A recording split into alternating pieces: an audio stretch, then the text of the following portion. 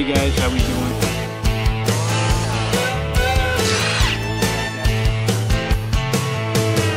Hey Dad, have a good day.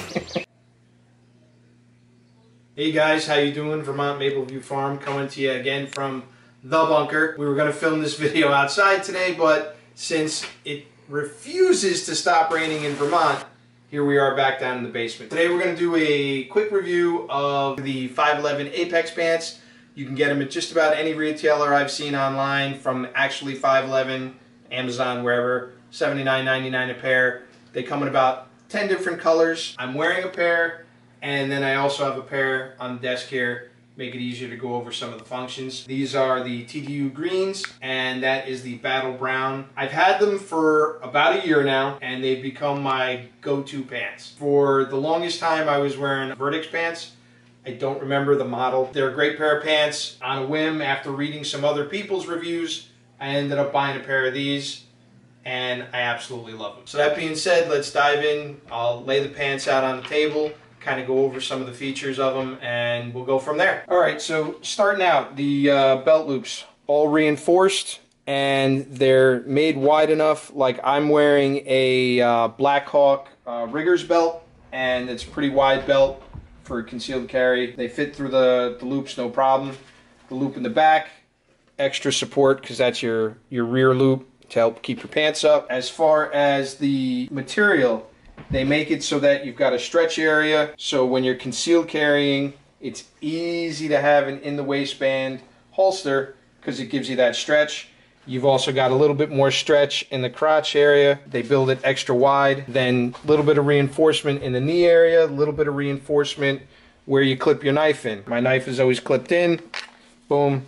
And again, you can see after a year of clipping and unclipping, there's still no wear on the pants. Going into the pockets. The pockets on these are kind of divided up, which is what I like.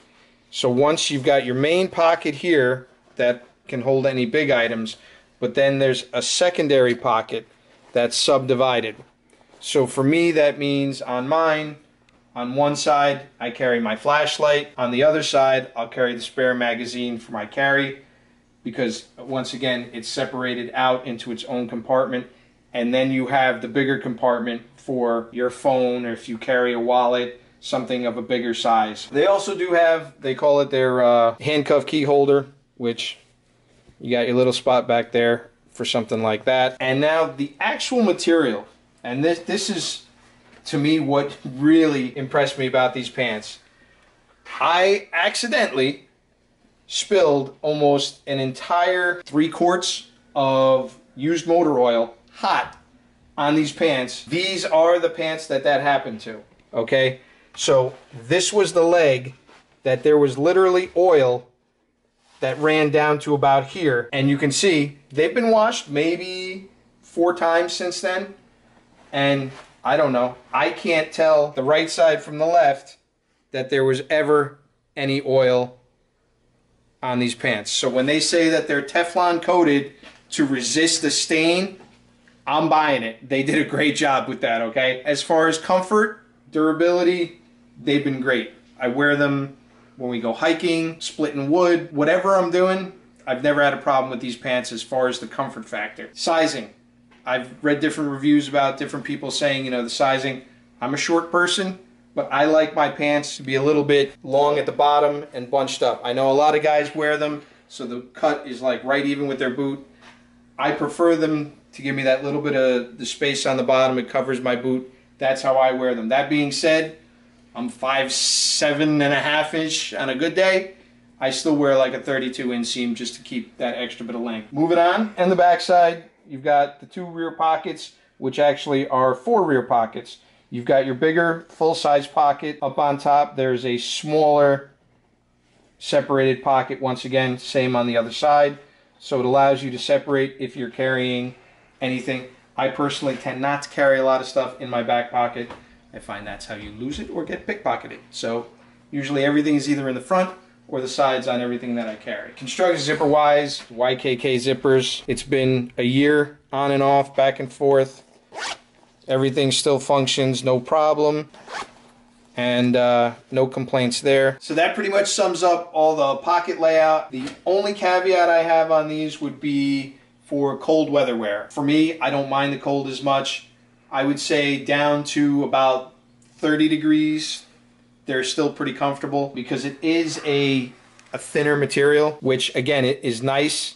I like the thinner material, but once you get into a Vermont winter and you start to get below 30 degrees, I would say throw a pair of long underwear on underneath them and they're good to go again. That being said, the last things that I would go over with these would be touching on the elasticity. For a concealed carry, you can see you've got plenty of room for placing a firearm for an appendix carry, or if you did carry normally right side, left side, even smaller the back. It does make it nice and easy to fit a firearm in and be comfortable while you're wearing it. You don't feel like the pants are snugged up against your body, cutting off your circulation. So last thing would be how I lay out everything in my pockets.